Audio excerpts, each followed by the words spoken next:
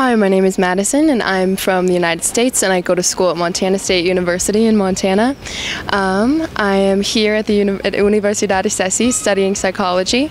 and I chose to come here to Universidad Icesi because I wanted an experience like nothing that I've experienced before, and it has been exactly that. It's a great way to immerse yourself into a different language, a different culture, and here at the university the teachers go out of their way to make sure that you are on track and know what you're doing, as well as the students here have all been very friendly,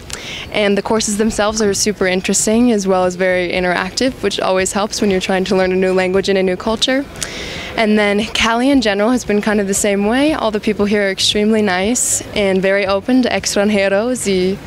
and all of that, and that's about it. Here at Universidad Icesi they have essentially a program called Bienestar Universitario, where you can participate in all sorts of activities, whether that's cultural activities, sports activities, and I've been participating in salsa classes each week as well as attending swimming once a week, and there's just kind of an endless array of activities that you can participate in if you wish.